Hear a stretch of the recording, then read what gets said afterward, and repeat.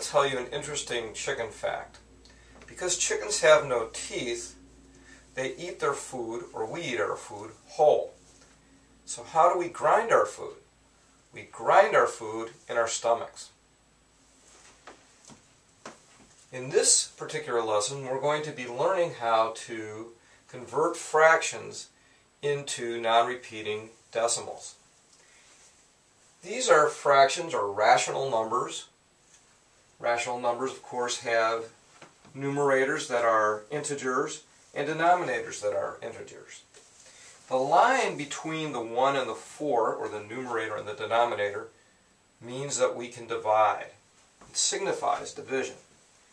4 into 1. 4 divides into 10 twice. 2 times 4 is 8. Subtract. Bring down the 0. 4 into 20 goes 5 times. 5 times 4 is 20. We have a remainder of 0. So 1/4 has an equivalent decimal of 25 hundredths. 2/5. 5 into 2.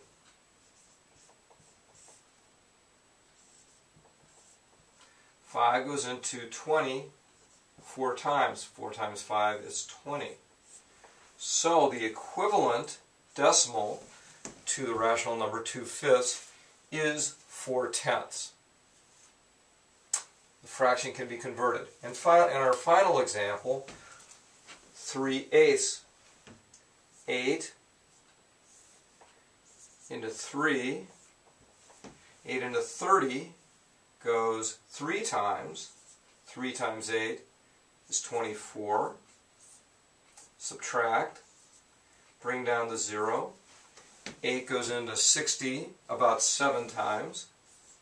7 times 8 is 56.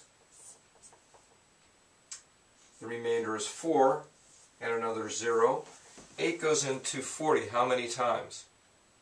That's right, 5 times. It goes in evenly. 5 times 8 is 40.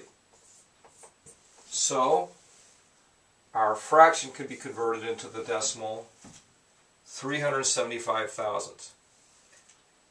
That's how we convert fractions into decimals, using long division.